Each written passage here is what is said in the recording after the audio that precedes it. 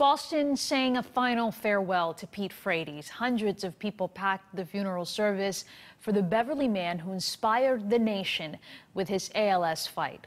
CBS and Boston's Paul Burton is in Chestnut Hill as mourners pay tribute to Frates' legacy. Paul?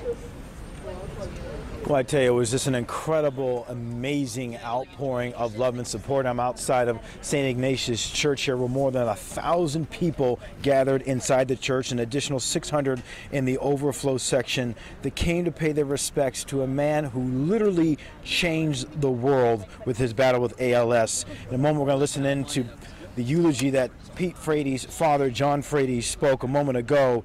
He made some very interesting points. The key things he said is stay with the family, stay with the mission, love and support Pete's wife Julie and his daughter Lucy. And of course, he talked about Pete's affirmation: be passionate, be genuine, be hardworking, and don't ever be afraid to be great. Listen to his words. There's no crying in baseball, right? And the words he said to us that night he was diagnosed is, there's no wallowing in ALS.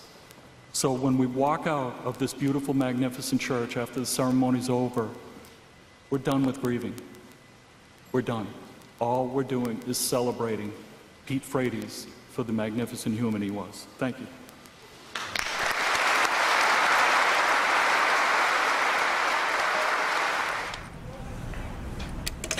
A moment ago, we spoke with BC coach, Pete's coach, Coach Mike Gambino, who simply said this: Pete changed everything.